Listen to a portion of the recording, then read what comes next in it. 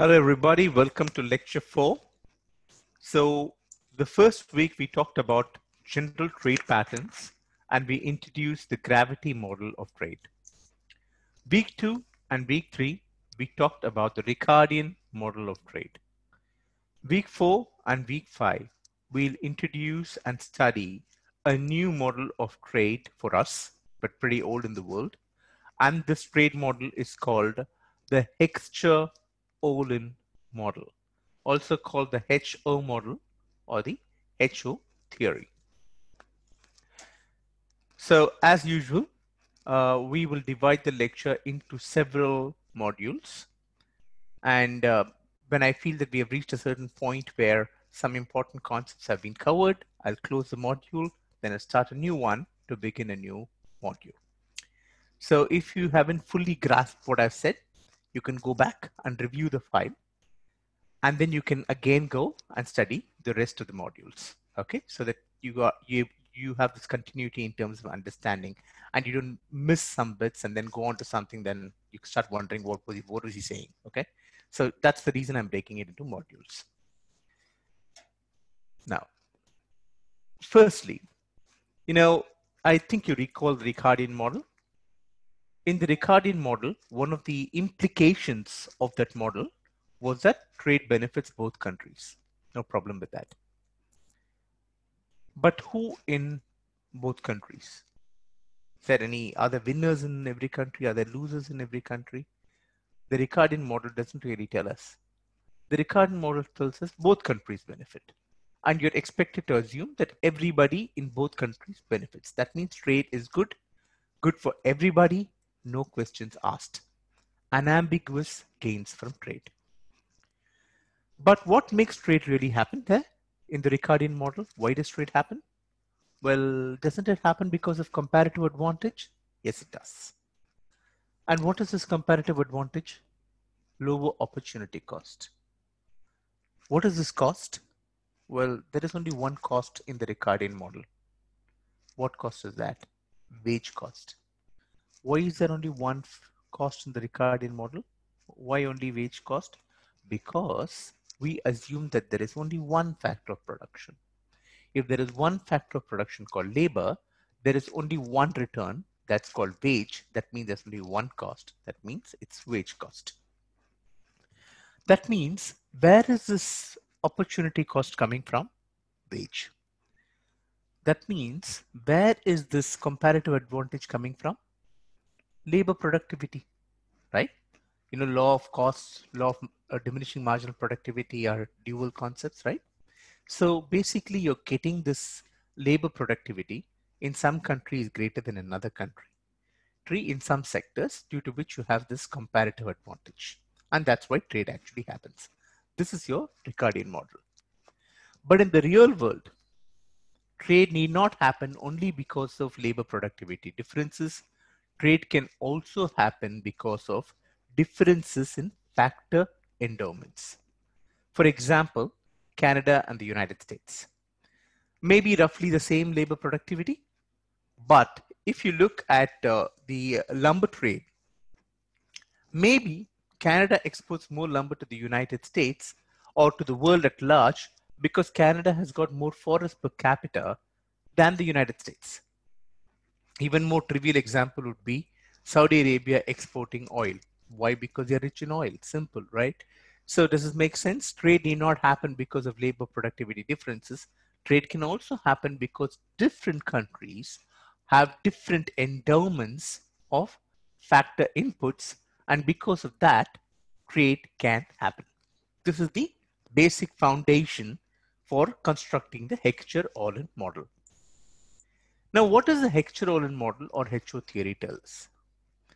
Now, it says that trade happens because of differences in factor or input factor availability between different countries. When you're talking about different factor availabilities, what kind of input factors are we talking about? You can talk about anything you want. You can talk about labor, labor skills, physical capital, human capital, technology. I don't know, talk about whatever you want. But in our model, we make believe that there are two factors of production. One is labor and the other is capital. Now, why do we need a two factor of production model? Because I'm going to draw a graph with two axes. That's why I have to deal with two factors of production.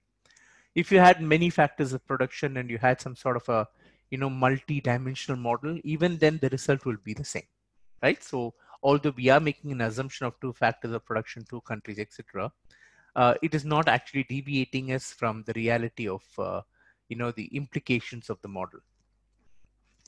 Now, one thing that you have to remember here is something I want you to note down, and then at the end of the two modules today, I want you to reflect on this.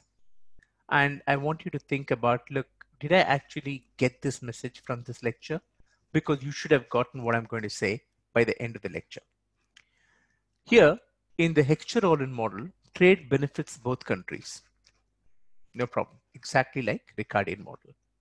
But unlike the Ricardian model, in the Heckscher Ohlin model, trade also affects the distribution of income among owners of different factors of production. What do I mean by that? So it is possible that in one country, when you open yourself to trade, capital owners may benefit at the expense of labor owners, and in another country, labor owners may benefit at the expense of capital owners. So, two factors of production, not just labor, there's labor and capital. And the argument is, as per the Heckscher Ohlin model, when you trade, the benefits of trade are not going to be unambiguous. Rather, owners of one factor of production we may gain at the expense of the owners of another factor of production, which means while trade on the aggregate may be good for both countries, within each country you cannot say trade is unambiguously good. Within each country there will be winners and there will be losers. How do you define winners and losers? Different factors of production. In some cases, if you're a capital owner, you win at the expense of the labor owner. And in the other cases, owners of labor win at the expense of capital owners. So this is the basic foundation, or what you're going to learn from the Heckscher Ohlin model. Trade is good, but distribution of income happens within the country. When you open the country up for trade, there are going to be some winners and losers. The moment you add the word winners and losers, the world becomes so very interesting, right? The other name for economics is political economy, right? So there are lots of, politics associated with economics. There's lobbying, and there are, businesses, there are workers. So lots of things come into play once you have winners and losers, because everybody wants to be on the winning side. We'll talk about winners, losers, etc. In the second half of the course, of course, when we talk about trade policy. Today is not really about getting into those nuances. Today is basically understanding the construct of the Heckscher Ohlin model. The Heckscher Ohlin model deals with factor inputs. Obviously, you're going to call it the factor proportions model. Our model framework, the way we are going to do the exposition of the model, is a 2 by 2 by 2. Okay. What do I mean by that? Two countries, one home country, one foreign country.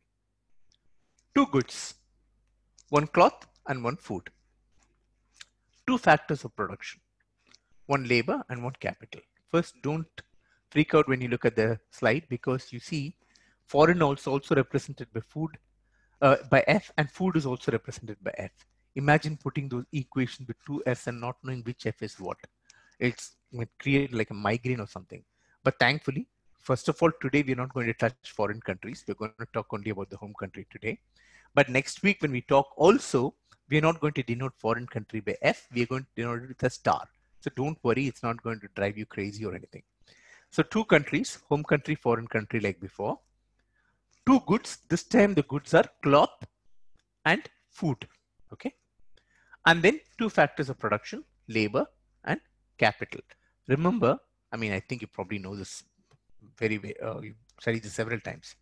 When you talk about capital, it's the economics capital, like machinery, computers, physical capital that helps you create output, not your share capital of accounting and all that, right? Not money or something. It's like physical resources is what we call as capital in economics, right? So it's that capital that I'm talking about over here. Now, some unrealistic assumptions. Capital and labor are fully mobile between industries in each country. So there are two industries. There's a cloth industry and there's a food industry. And factors of production, be it labor or physical capital, can seamlessly move from food to cloth and cloth to food. That means, I mean, giving you the height of imagination here. There's a worker, he can easily move from the cloth industry to food industry. One day work in the cloth, next morning can go and work in food. If this is not bizarre enough, there's a machine that is used to produce cloth, maybe tailoring machine. The next morning, the tailoring machine can go and make food. You might think, what kind of a crazy assumption is this? It's never going to work. Yeah, of course, this assumption is really unrealistic, but that's not the problem here. It can be easily generalized. So I'm making this assumption only for exposition's sake. Okay, it doesn't mean that you really have to have a tailoring machine that can cook food in order for this model to work. It doesn't actually mean like that. It's only an exposition's sake that I'm using this.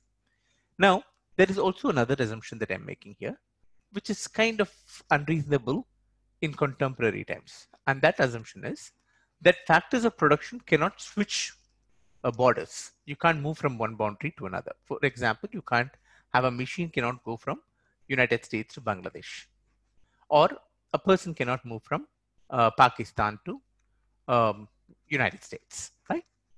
Now, what are the two assumptions? Full mobility of factors of production within industries inside one country, right? You can move within or across industries in the same country, yes, but no movement of factors of production outside the country. So these are the two main assumptions we're doing in the Heckscher Ohlin model. Some notations. Lowercase r is rental rate of capital, and lowercase w is wage rate of labor. As you know before, food is F, cloth is C, H is home, and you don't have to worry about F, foreign, today, right? You don't have to worry about foreign because we're going to cover foreign next week. One very simple equation or one simple point that we can know is the rental rate of capital should be the same in the cloth industry and the food industry. Why so? You don't need to read all these words in the slide for this, right? Simple logic. You can move capital between one industry to another. One night you can be using a machine in one industry. The very next morning you can transfer the machine to another industry. So where will the machine go? The machine will go where the returns are higher, right? So as long as the return in food is greater than the return on cloth, capital keep on shifting towards food. Or if the cloth is greater, capital keep shifting towards cloth. So there will be no equilibrium. At what point will you reach equilibrium? Only when you get the same return in the cloth industry and in the food industry. Only at that point you will reach equilibrium. Why? Because we made an assumption that capital is fully mobile between sectors. So that is why the rental rate of capital has to be the same in both industries. So you don't have RC, you don't have RF, you only have R. Only one rate of return for capital, rental rate of return for capital in the home country, RH we call it. H stands for home. RH means rental rate of return for capital in the home country. Same slide again. Change it to wage. Again, wage is also freely mobile. Where will you go to work? Where the wages are higher. Other things remaining the same, right? So there is no wage in the food, wage in the cloth. There's only one wage in the home country, WH. So that makes things infinitely simpler. There's one rental rate of return for capital, and there's one wage rate of labor for wage. So one R and one W. That's all that is, okay? Now, production function. Surely you studied this in, at least in first year economics. Basically, what is a production function? It's a box. You shove some inputs on one side, into the box. Outside the box comes outputs. That box is your production function. I'll give you an example. Suppose a particular production requires capital and labor. And the nature of the production function is Q or output is equal to the root of capital times the root of labor. If you put 4 units of capital and 4 units of labor, 9 units of labor, then you have basically root of 4 and root of 9, which is 2 times 3, 6 units of output.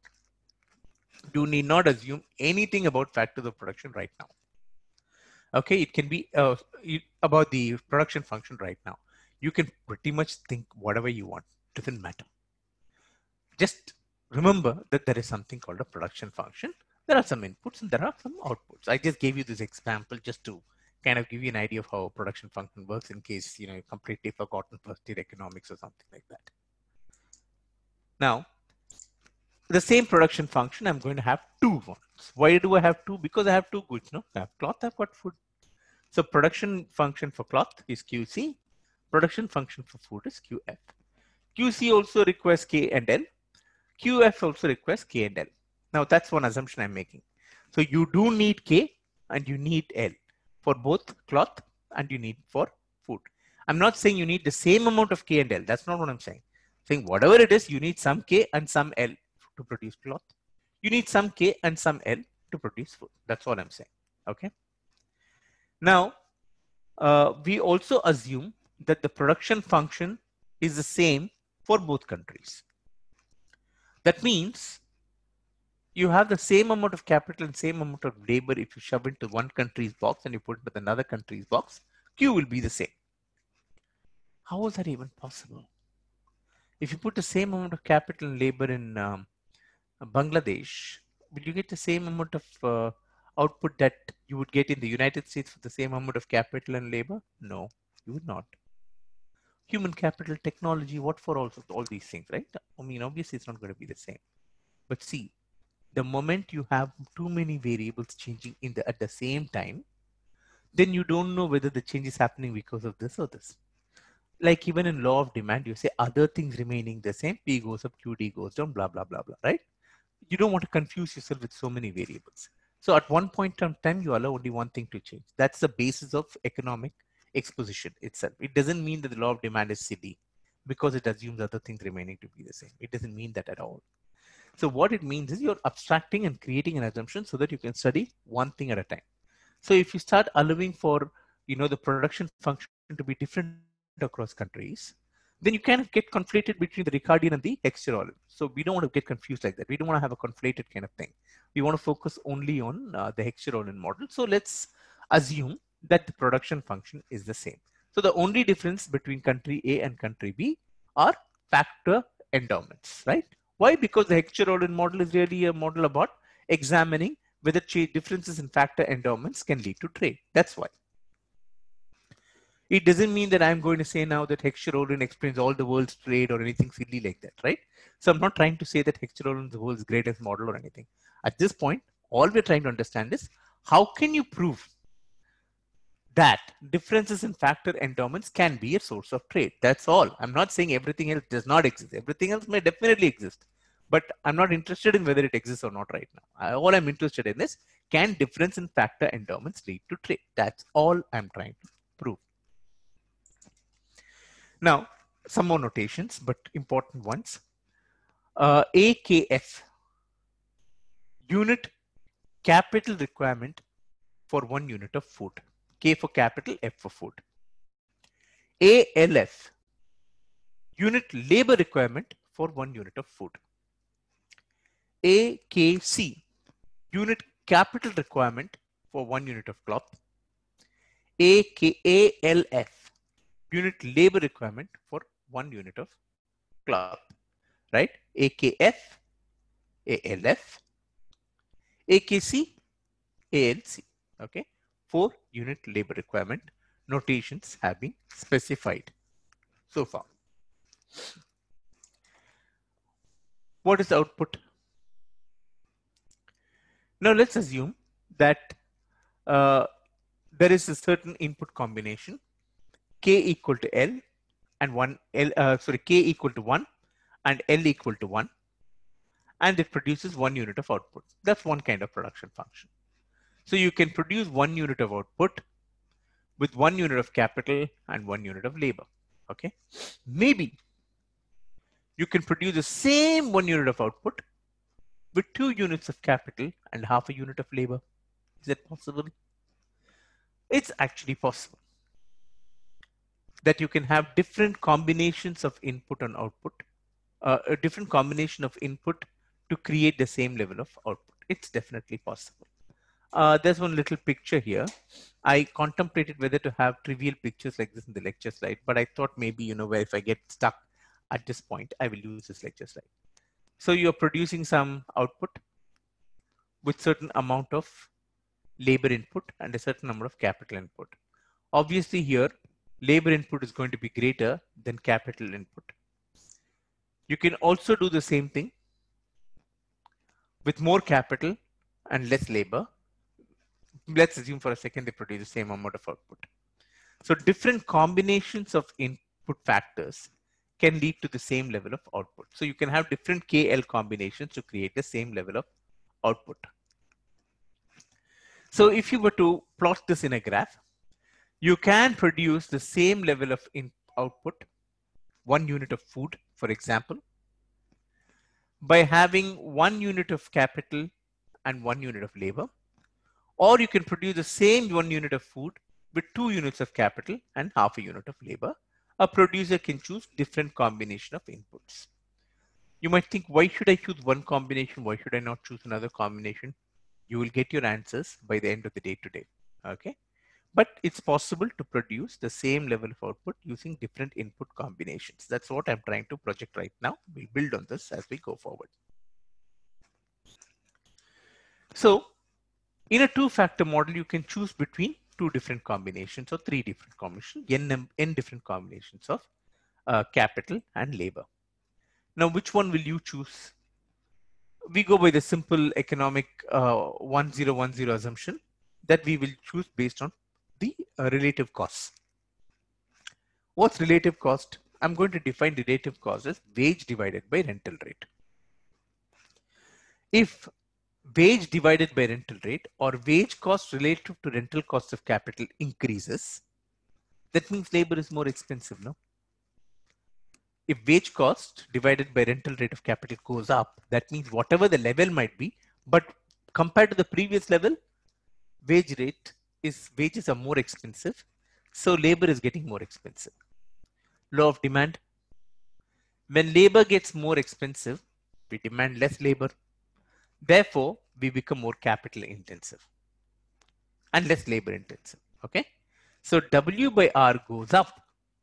That means L divided by K will go down. So if the relative wage rate increases, that means labor is more expensive. And if labor is more expensive, we use less labor per unit of capital, right? On the other hand, if wages divided by rental rate of capital goes down, that means relative wage goes down, that means labor is becoming more cheaper. If labor is becoming more cheaper, what will we do? We will hire more labor, right? The more expensive the relative wage rate, the lower the labor capital ratio. The less expensive the wage rate, higher the labor capital ratio. Now, next slide. We did this one, these 2 slides over here. So basically saying the same thing, there's a negative relationship between wage rates and relative wage rates, that is wage divided by R, and the amount of labor to capital ratio. So as wages increase relative to rental rates, people will demand less labor, or labor to capital ratio will actually reduce. People become less labor intensive if wage rate actually increases. Wage rate increases, relatively speaking, relative use of labor relative to capital decreases. Relative use of labor relative to capital decreases twice. Not twice. One is for food and the other is for crop, but it's an important result. What am I saying? I don't care which industry you're in. Not at all. Because there's only one wage rate for the whole country, right? So when the relative wage rates, W by R increases, whether you're in food or cloth doesn't matter. Labor is more expensive. That means L by K in food will also go down. L by K in cloth will also go down. I don't care which industry it is. Basically, wage rate in the country has gone up. So L by K ratio in both countries will, in the country, in both industries will go down.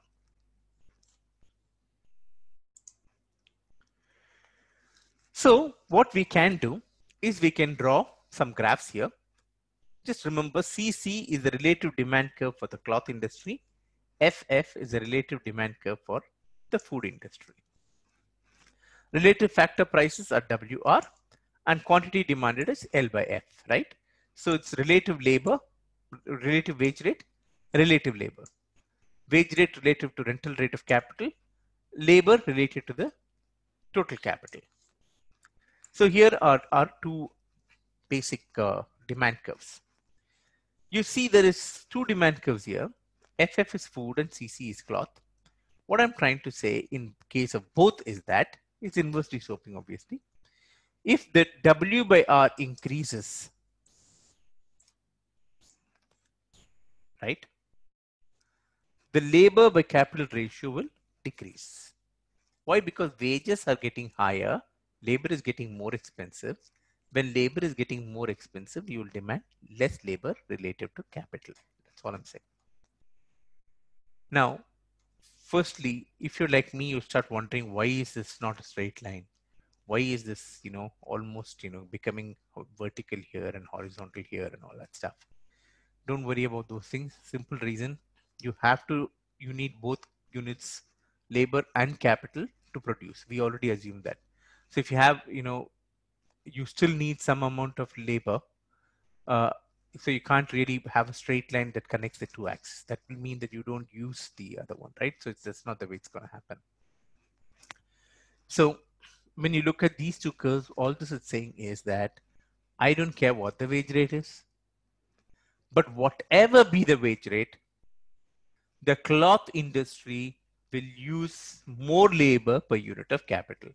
Whether the wage rate is this or this or this or this or this or this, no problem. Whatever be the wage rate, given any relative wage rate, wage divided by rental rate of capital, the cloth industry will always have a greater labor to capital ratio relative to the food industry, which means the cloth industry is a labor intensive industry. When you say that the cloth industry is a labor intensive industry, it's a labor intensive industry relative to food. Okay, not relative to everything else in the world. I don't know about everything else in the world. Relative to food, the cloth industry is labor intensive. So you don't have to think twice before saying that means relative to cloth, food must be capital intensive. And so in our model, you can't have two labor intensive industries. Even if you have, old time agriculture and old time horticulture, where you have a lot of workers and stuff and both are highly labor intensive, it doesn't matter. Relative to one will be labor intensive and the other will be capital intensive, right? So it's just relative to each other. Because the cloth industry is labor intensive at any wage rate, L by K is greater.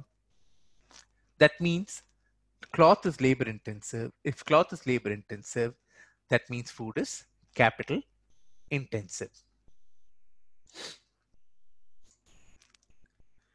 So that's all this is saying, that whatever be the wage rate, you will always find the labor intensity of cloth to be greater than the labor intensity of food, which means you'll find the capital intensity of food to be greater than the capital intensity of cloth. So cloth production is a labor intensive industry. Food production in our example is a capital intensive industry. Now two more notations.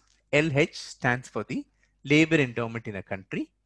KH stands for the capital endowment in a country. And these are given to be fixed at a given point in time. Now let's take some numerical examples to make our exposition a bit simpler. Now without this, it becomes too algebraic. Not that it can't be done, but it's much simpler with using some numbers. So we are saying unit labor requirement for food. I'm not going to talk about hedge today. You know why? Because everything is hedged today. We're not talking about foreign, right? So we can just talk about when I say ALF, that means it's home. So ALF means unit labor requirement for food is 1. And unit capital requirement for food is 3. So that means 1 unit of labor and 3 units of capital will create 1 unit of food. Unit labor requirement for cloth is 2. Unit capital requirement for cloth is 2. That means 2 units of labor and 2 units of capital will produce 1 unit of cloth. Now you tell me which is the labor intensive industry and which is the capital intensive industry. In food, 1 unit of labor, 3 units of capital produce 1 unit of food. In cloth, 2 units of labor and 2 units of capital produce 1 unit of cloth. So you look at LK ratio. In food, it's 1 divided by 3, and in cloth, it's 2 divided by 2. That means 1 divided by 3 for food, 2 divided by 2 for cloth. You need more labor per unit of cloth in case of per unit, in more labor relative to capital in case of the cloth industry, and therefore the cloth industry is labor intensive. On the other hand, if you look at the food industry, it has a KL ratio of 3. The food industry also has a KL ratio of 2. So in food, its KL ratio is 3, and in cloth, KL ratio is 2. That means food should be a more capital intensive industry than cloth.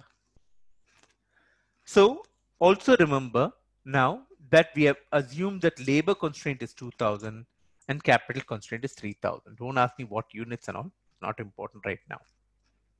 What's important is that you know the unit labor requirements. For food, 1 unit of food, you need 1 unit of labor and 3 units of capital. For 1 unit of cloth, you need 2 units of labor and 2 units of capital. And you have 2000 labor and 3000 capital. And these are the numbers we are going to use in order to derive the Heckscher Ohlin model. Now let's go about deriving the Heckscher Ohlin model. So what is the total production of total capital used in the production of food? So you have unit capital requirement, that is how many units of capital you need to produce 1 unit of food. You have the total food production. Total food production times the unit labor requirement of capital for food is per unit of food is the total capital required to produce food. Now same thing with cloth. You have unit capital requirement for producing cloth. You have the total production of cloth. So total production of cloth times the unit capital requirement for producing cloth is equal to the total amount of capital required to produce cloth. So the total amount of capital required to produce food is QF times AKF.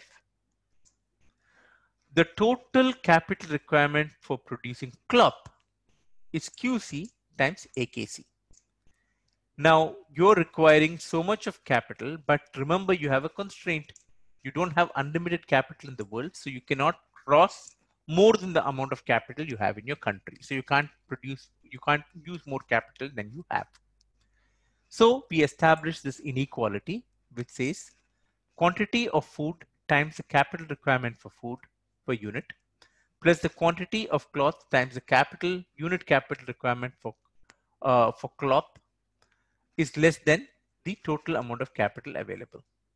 Now, if you look at how I've done this, I've got a couple of slides which told me, a couple of emails which told me I'm not able to understand how you're going from one point of the equation to another. So don't tell me simply do this or it is very simple to understand or rearrange the terms. Show me the steps.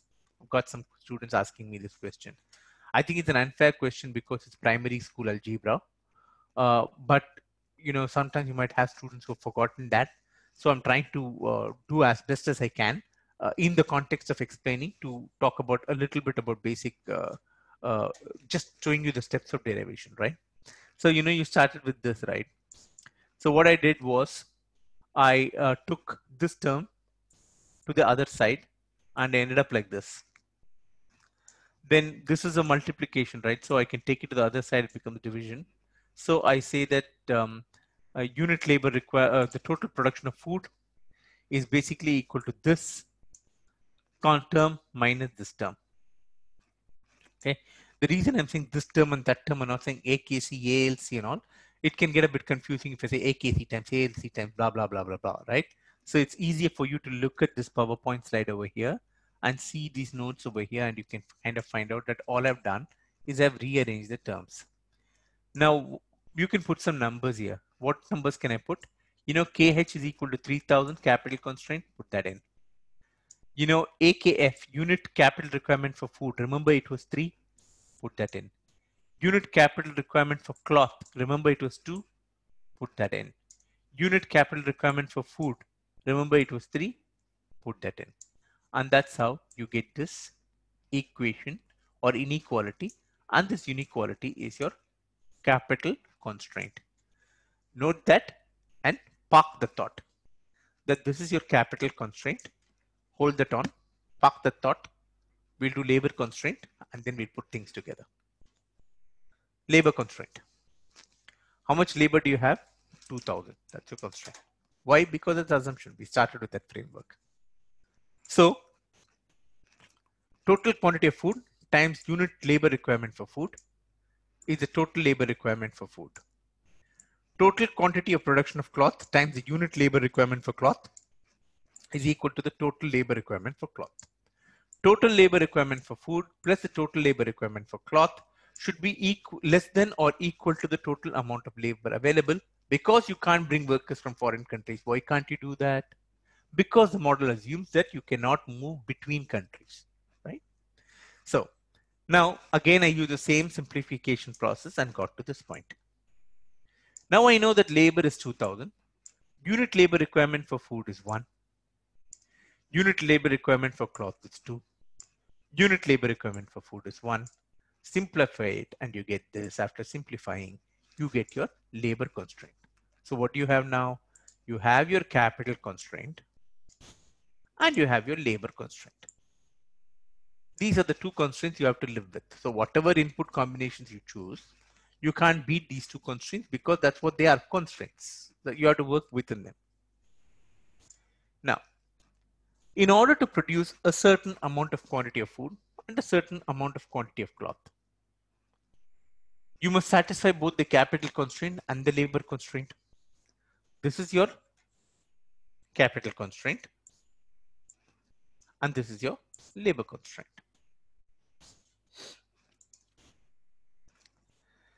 Now, let's take some examples. Now you might wonder, why is this guy taking examples? Where am I even going with this? I'm just kind of getting confused, man. What is this point of all of these things? Well, there is a point, and let me first show you the point and then we'll go back. You know, I have to get to this graph. That's all. All I'm trying to do is trying to get to this graph. Why do I need to get to this graph? You will realize that this graph will tell you some things. That's why you're trying to get to this graph. To get to this graph, you just can't draw some vague production possibility curves like this, right? You can't suddenly draw this red color graph like this, like with a kink. The first thing you'll ask yourself is, where is this coming from? What does this even mean, right? You'll ask me that question, right? Which is exactly why I had to tell you what, here's a question. And here are some questions that I have. You have defined unit labor requirement for food and cloth. You have defined unit capital requirement for food and cloth. You've given the total amount of capital and total amount of labor, and therefore you derive the capital constraint and you derive the labor constraint. After deriving the capital constraint and the labor constraint, you're trying to determine a certain level of output. Now let's assume that we produce only food. If you produce only food,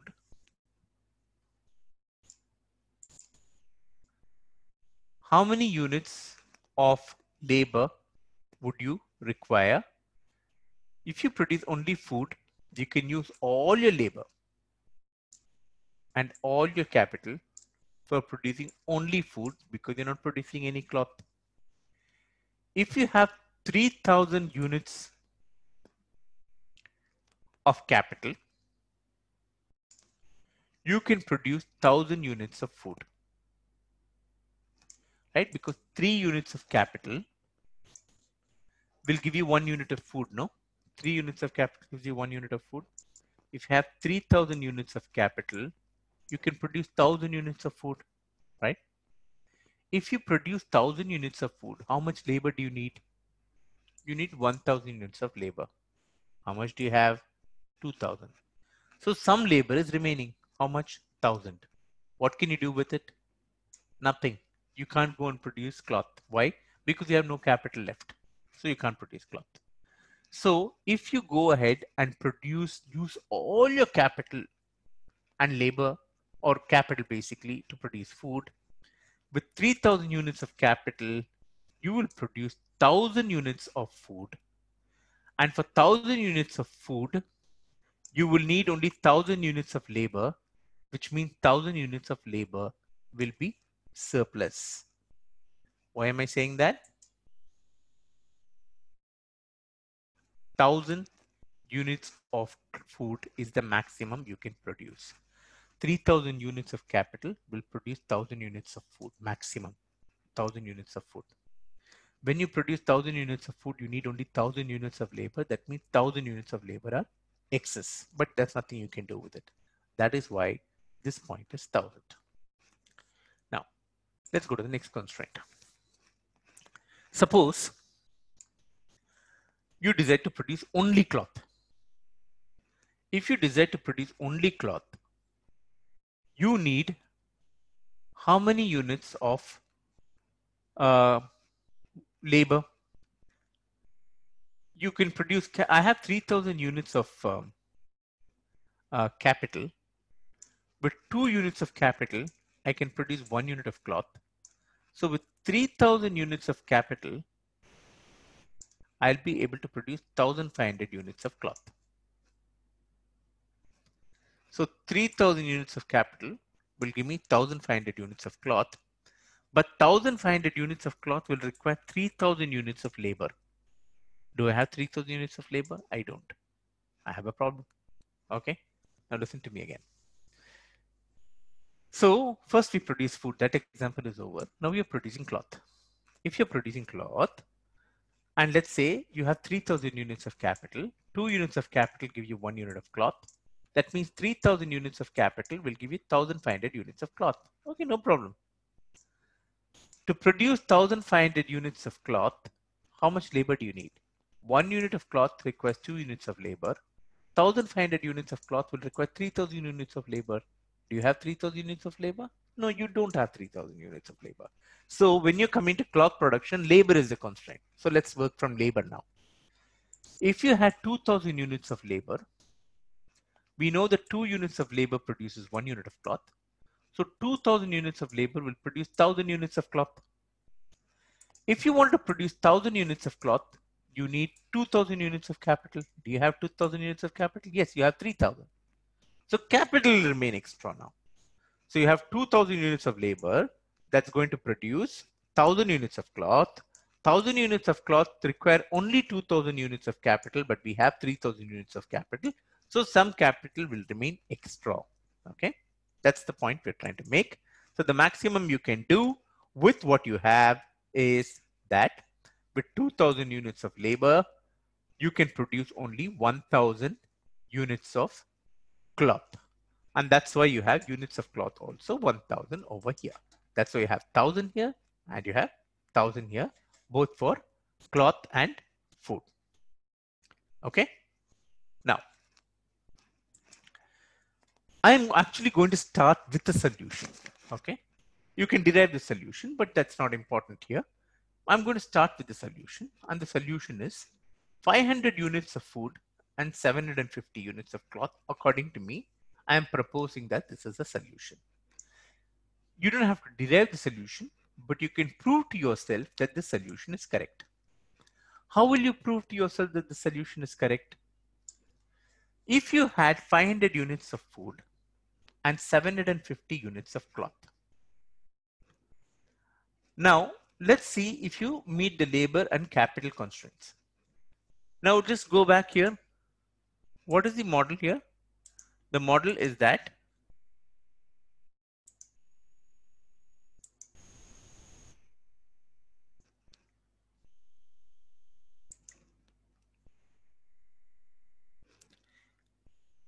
Food requires 1 labor, 3 capital. Cloth requires 2 labor, 2 capital.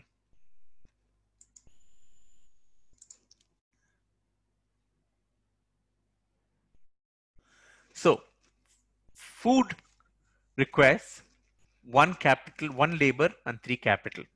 So 500 units of food require 500 units of labor, and 750 cloth requires 1500 units of labor. Why? Because unit labor requirement for food is 1, unit labor requirement for cloth is 2. So 500 plus 750 times 2 is 500 plus 1500, 2000. So do you meet the labor constraint? Yes, you do meet the labor constraint because you have 2000 units of labor. Do we meet the capital constraint? 500 units of food require 3 units of capital per unit of food. So 1500 units of capital get used. Now 750 units of cloth will require 2 units per unit of cloth, 2 units of capital per unit of cloth. So it's 1500 plus 1500, 3000 units of capital. Do you have 3000 units of capital? Yes, you do. So this particular solution maximizes what you can produce while keeping yourself within the constraints of labor and within the constraints of capital. Therefore, I define this as my equilibrium point over here. And that's how I get this point where you have 500 units of food and 750 units of cloth. 500 units of food, 750 units of cloth. And that's how you get this kinked part over here. And that's how the kink is created. Okay. Now, we are also going to now define the opportunity cost. Now, if you look at the graph itself, you will see that QF is on the vertical axis, which makes it Y, and QC is in the horizontal axis, which makes it X. Okay. So QC is like X and QF is like Y. So change in Y divided by change in X is equal to M, or the slope. That means how many units of Y do you need to give up for 1 unit of X? Which means the opportunity cost of X. What is X? X is QC. So the opportunity cost of QC, or the opportunity cost of cloth, is basically change in the Y axis divided by the change in the X axis, which means change in the quantity of food divided by the change in quantity of cloth is equal to the opportunity cost of cloth. You can just look at this graph. This is Y, this is X, right? If this is Y and this is X, we know the slope is change in Y divided by change in X. Therefore, change in QF divided by change in QC is equal to the opportunity cost of cloth, which is the X axis. Which, if this is minus 2, then that means that for every unit of cloth, you have to give up 2 units of food. That's the definition of opportunity cost. Actually, that doesn't really, I am going to use it, but even if you didn't go through the slide, but if you're like really thorough on what opportunity cost means and you're very good in analytical geometry, that would have been okay. Now we come to a slide that will close our current module. Okay. But it's also the slide where you're bringing things together.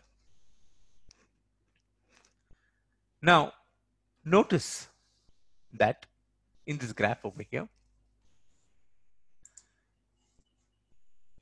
this slope also changes. It goes between -2 and -2/3. And you're wondering why the slope changes.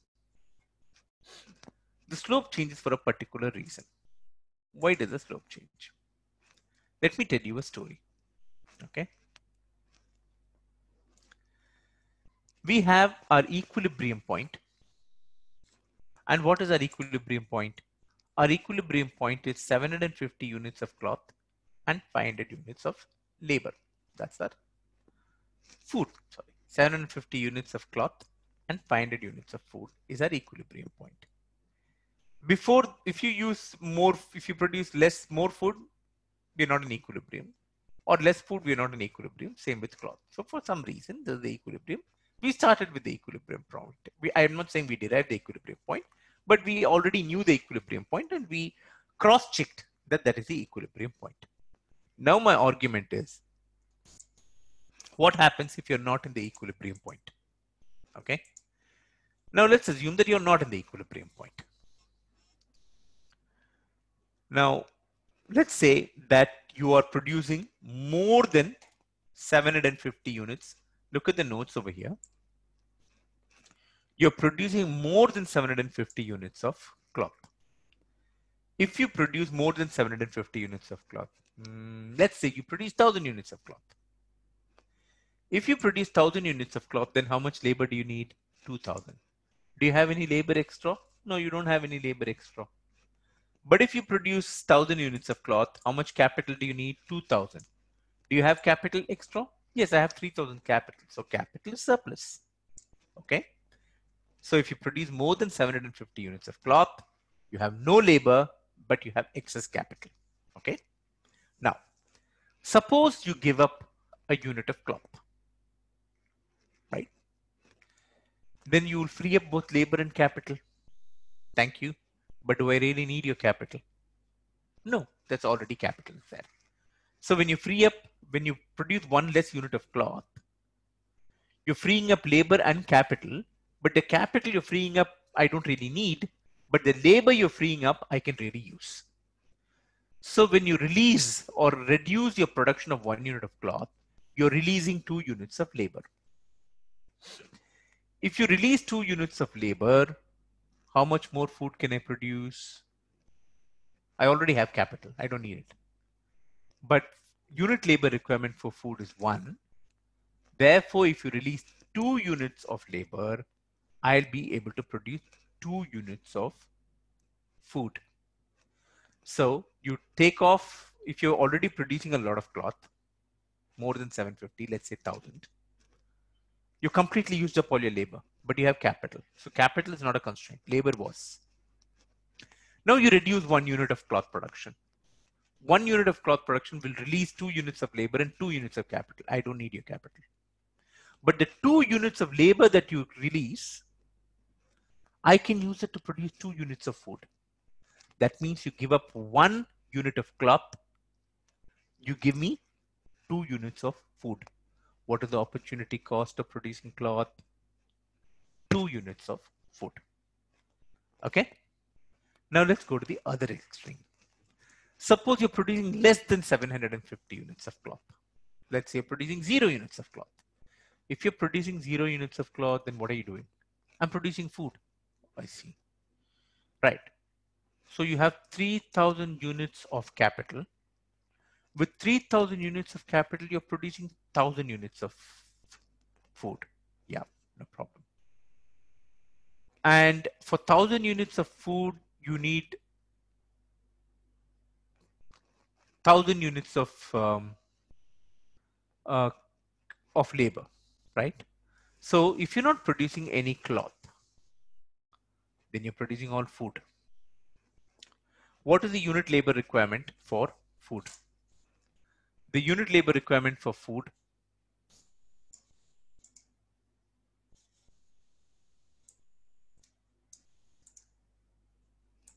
is over here. Where is it? Where is it? Where is it?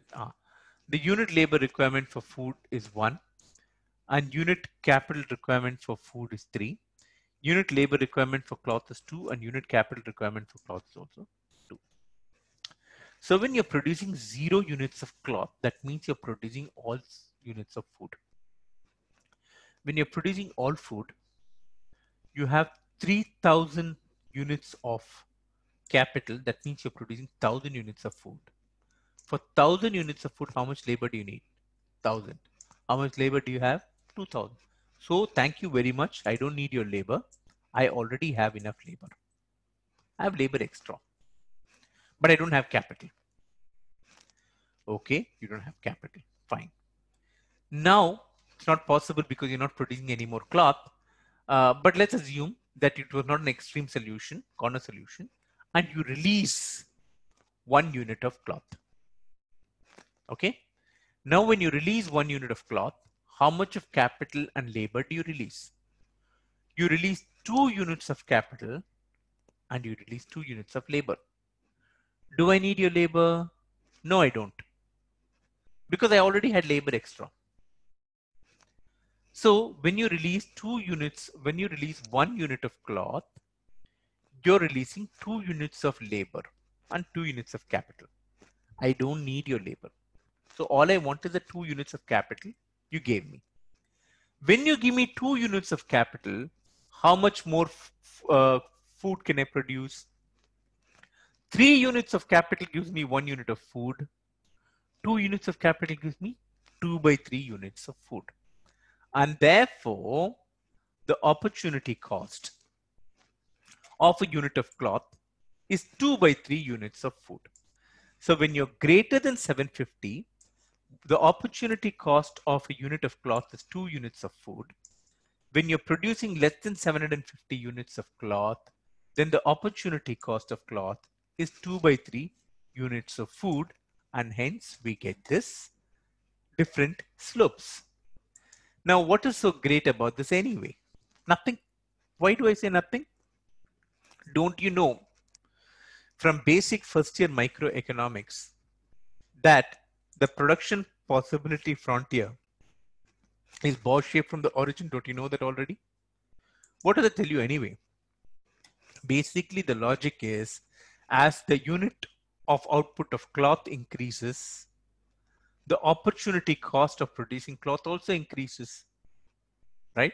So as you have more and more cloth, to produce more and more cloth, you'll end up giving up more and more units of food.